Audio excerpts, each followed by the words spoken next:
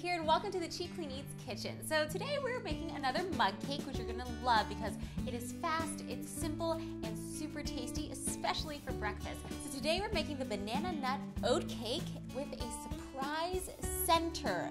Yes. So if you're ready, let's go ahead and get started. So what you're gonna need is a 1/4 cup of oats, half a banana smashed to make sure they're ripe, 2 tablespoons of Greek yogurt, 1 egg, 2 tablespoons of almond milk, 2 packets of stevia, half a teaspoon of baking powder, a pinch of cinnamon, a sprinkle of walnuts, and also 2 tablespoons of Greek yogurt that you've frozen already. Now trust me, this is how the surprise center is going to work. As with any mug cake, you want to make sure that you spray it down first to make sure it slides out easily. Perfection. All right, let's go ahead and add in the ingredients, shall we? Let's go add in the oats and our banana. Now, if you don't know what to do with your banana because they're getting old, this is a really great way to use them, and of course, they're perfect in smoothies. Greek yogurt here to add that creaminess and some extra protein to fill you up and build that muscle. Add in almond milk. There we go. And our baking powder to make it rise. 2 packs of stevia for sweetness. 1 more.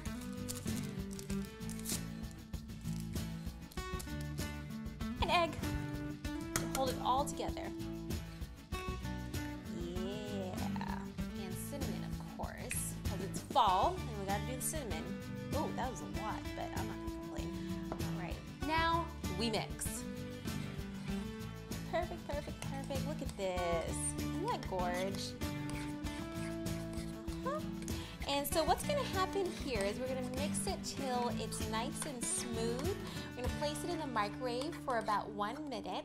Then we're going to take our Greek yogurt ice cube, place it on top, but slightly press it down, and then microwave it a little bit more, take it out, and that is how you get your surprise center. All right, look at that. Now if there wasn't a raw egg in there, maybe I'd eat it. Let's go ahead and put it in the microwave.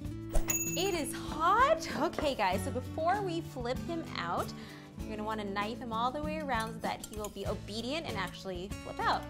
Okay, perfection. You ready for this? You're gonna use your plate and flip technique. Let's go ahead and place your plate on top and flip it over, just like so. Give it a nice little jiggle. And there he is. Ooh, this is like smoking. All right, perfect. And now we're gonna go ahead and bedazzle it with your crushed walnuts on top. Oh, banana and walnuts are just like made for each other. And just cause, I'm gonna go ahead and sprinkle it with some cinnamon to make it look pretty. There it is. You ready to cut in the center? Let's cut in the center and see that surprise that's supposed to be waiting for you. Okay, you guys ready?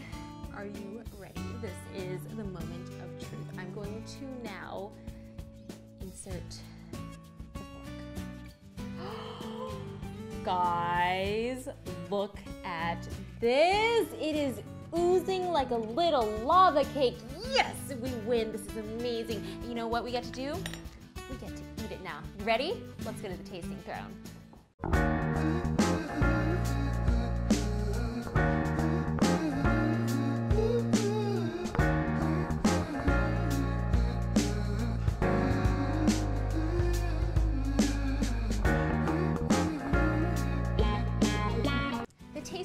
Well, imagine waking up in a cozy, feathery bed and then somebody serving you a warm glass of milk. That is what this creation tastes like. Our lovely mug cake has 293 calories, 14 grams of muscle-building protein, 29 grams of net carbs to fuel your day, 12 grams of fat, and 4 grams of fiber.